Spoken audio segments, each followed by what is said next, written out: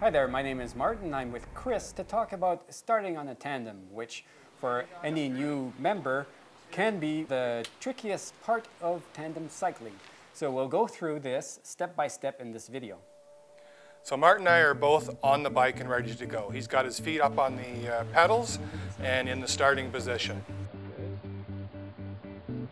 Captains, you want to make sure you have enough clear path in front of you to get the bike going. You've got your hands firmly on the brakes and your right foot on the ground. Ready? Once you're ready to go, ask your stoker, Martin, are you ready? Ready. 3, 2, 1.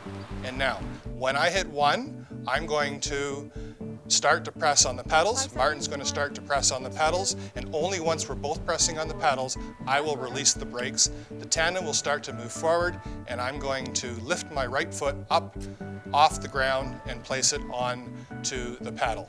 While I'm doing this, Martin is my engine. He's already been on the pedals. He's keeping us going while we move forward. So we may actually get started a little bit too quickly. We don't want to be switching gears until we're both set on the bikes. Captains, it's perfectly okay to actually apply a bit of pressure back on the brakes to keep the speed under control. Sometimes you can have a wobbly start, and it's best to cancel the start when that happens. So captains, stop the bike, stabilize it with feet on the ground, and restart. So you repeat the steps we mentioned previously. So that's the preferred way, the best method for starting smoothly and quickly. Sometimes captains may struggle a bit.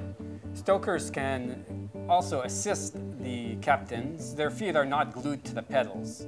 So you can steady the bike by putting your right foot down to rescue a potential fall.